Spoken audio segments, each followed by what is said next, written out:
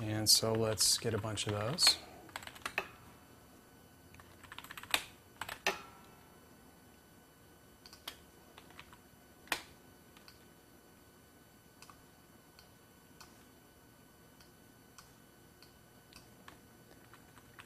And I'm taking it right up to where the reintro happens. Let's check that.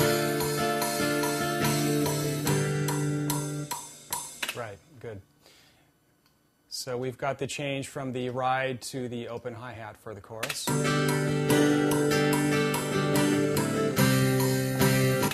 Now let's get some kick drum and some snare. There's kick. And there's snare, and we're going to take that to the pre-chorus. Maybe that's a good place for the drums to come in.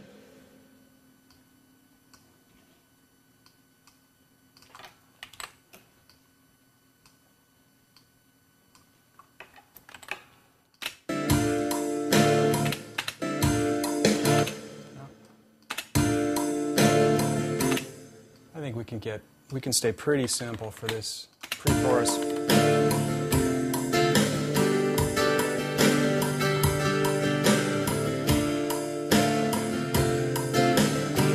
Let's catch that one accent on the strum.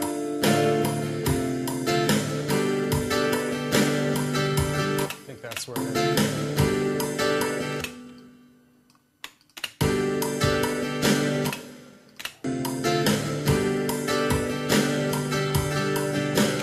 So that is one progression. It's 2 times through the progression for the pre-chorus, and I think the drums sound okay, so I can duplicate that out. Kick.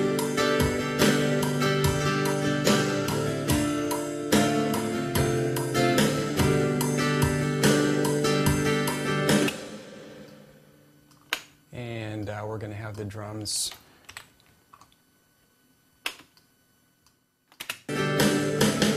Yeah, and then the chorus is coming up, so that's kind of a fill.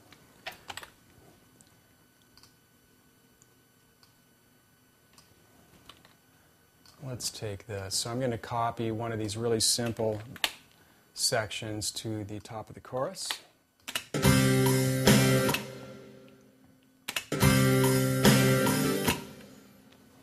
And now I just need to figure out where the kick drum and the snare need to be landing.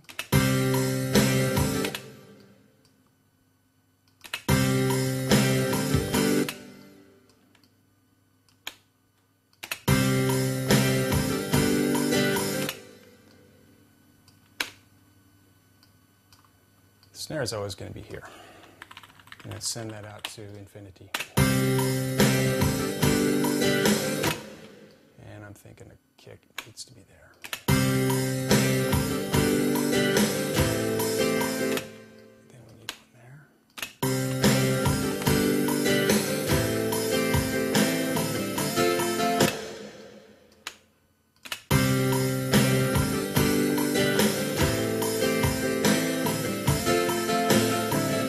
I think that's good for one progression, just for a starter on the song. And it looks like we need to duplicate that twice. So now I'm going to listen from the pre-chorus. I'm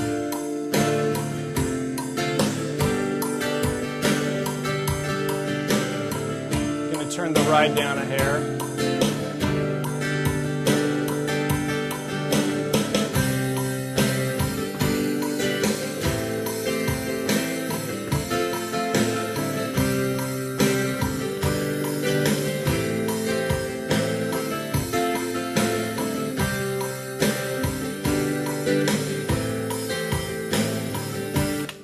And we're going to get some crash cymbals in here. We're going to try and make it sound like a real drummer as best we can.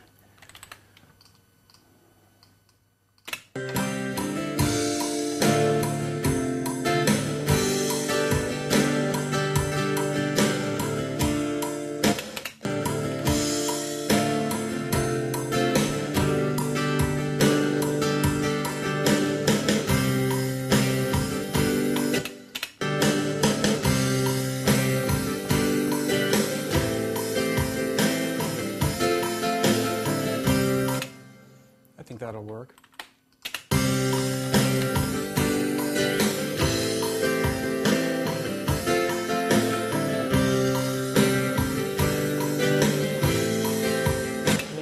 use the click at this point.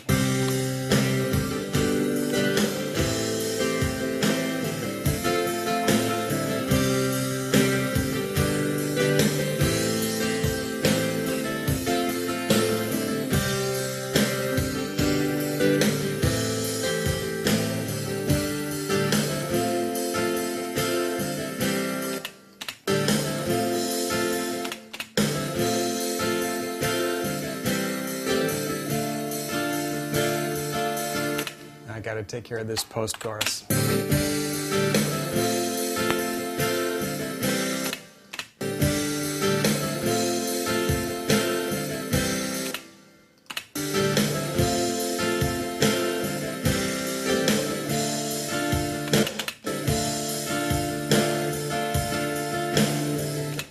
And then we'd be right back to the second verse.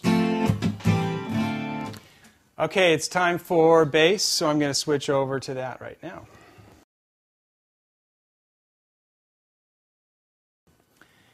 Okay, we're going to do bass now.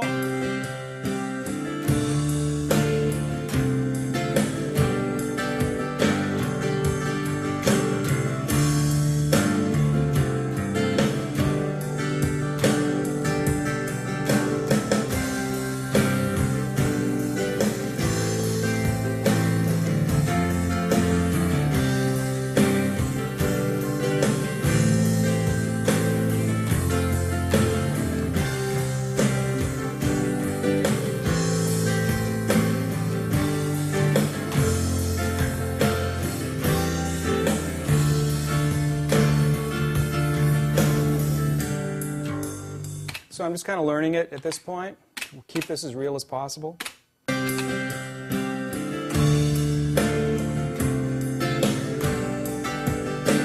is the entrance for the bass, so I'm going to keep it pretty simple.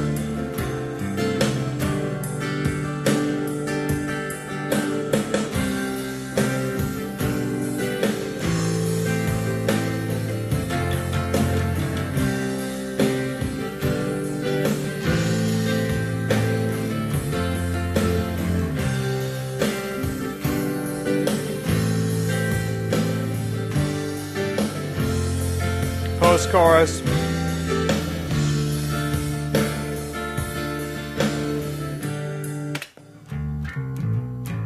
So then we'd want to be on. Let's catch that again.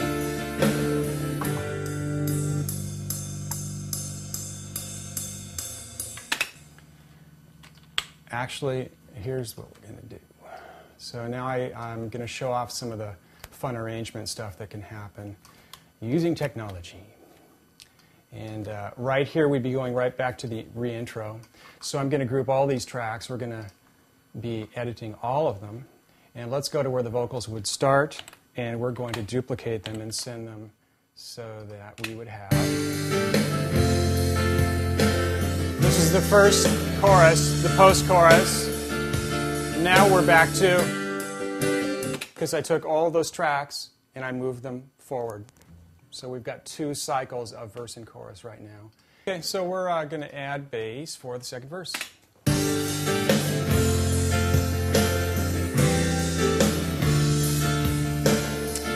Punching in.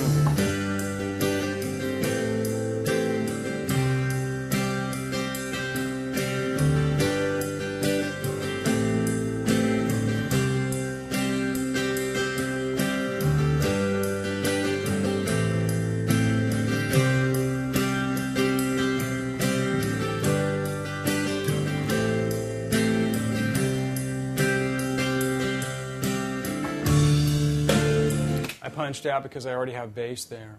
So we have a platform right now that sounds like a band playing right up to the bridge, and this would allow me to work on a melody for the vocalist, or it would be a great chance for the singer or the band to work on a melody that could work with this music. So why is this process important? It's important because it allows the artist and the producer to cost-effectively evaluate different arrangement possibilities. So once that is done, real drums can be added, real guitar tracks, keeper bass, keeper background vocals, and keeper vocal tracks are added. The interesting thing about this process is that nothing that is heard now will be in the final product.